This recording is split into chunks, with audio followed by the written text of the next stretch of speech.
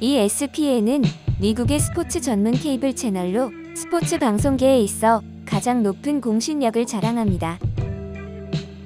원래의 명칭은 엔터테인먼트 앤 스포츠 프로그래밍 네트워크였지만 현재는 회사명도 약칭인 ESPN으로 사용하고 있습니다.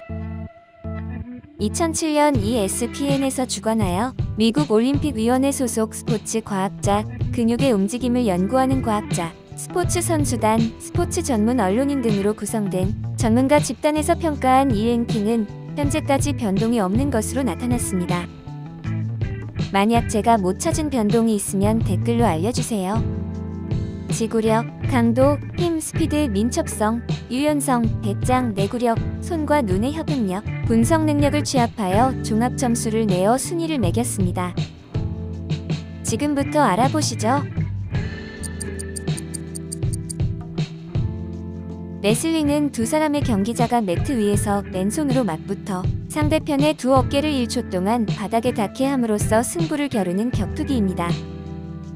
선수의 몸무게에 따라 10체급으로 나뉘고 경기 방식에 따라 그레코로만형과 자유형이 있습니다. 레슬링은 지구력 6.63점, 강도 8.38점, 힘 7.13점, 스피드 5.13점, 민첩성 6.38점, 유연성 7.50점, 배짱 5.00점, 내구력 6.75점, 손과 눈의 협응력 4.25점, 분석 능력 6.38점, 종합점수 총 63.50점으로 5위에 랭크되었습니다.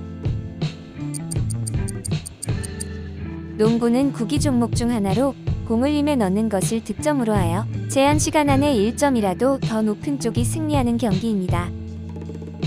한 팀당 5명의 선수가 선발되고 주로 전, 후반전 혹은 4쿼터로 진행이 됩니다.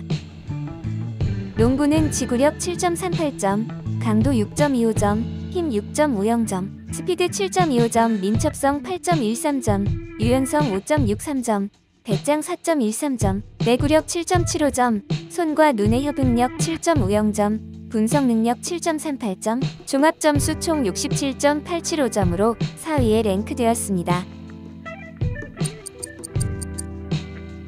미식축구는 축구와 럭비의 특성을 통합하여 미국이 독자적으로 만들어낸 경기로 미국에서는 단순히 풋볼로 불리며 미국 최고의 인기 스포츠가 되었습니다. 미식축구는 지구력 5.38점, 강도 8.63점, 힘 8.13점, 스피드 7.13점, 민첩성 6.38점, 유연성 4.38점, 배짱 7.25점, 내구력 8.50점, 손과 눈의 협응력 5.50점, 분석 능력 7.13점, 종합점수 총 68.375점으로 3위에 랭크되었습니다.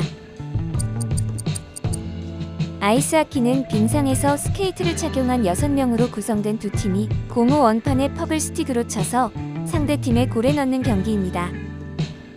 아이스하키는 지구력 7.25점, 강도 7.13점, 힘 7.88점, 스피드 7.75점, 민첩성 7.63점, 유연성 4.88점, 배짱 6.00점, 내구력 8.25점, 손과 눈의 협응력 7.50점, 분석 능력 7.50점, 종합점수 총 71.75점으로 2위에 랭크되었습니다. 복싱은 가로 세로 각각 6m의 공간에 로프를 치고 체급별로 나누어서 경기를 진행합니다. 두 사람이 양손에 글러브를 끼고 상대편 허리 벨트 위에 상체를 쳐서 승부를 겨루는 경기입니다.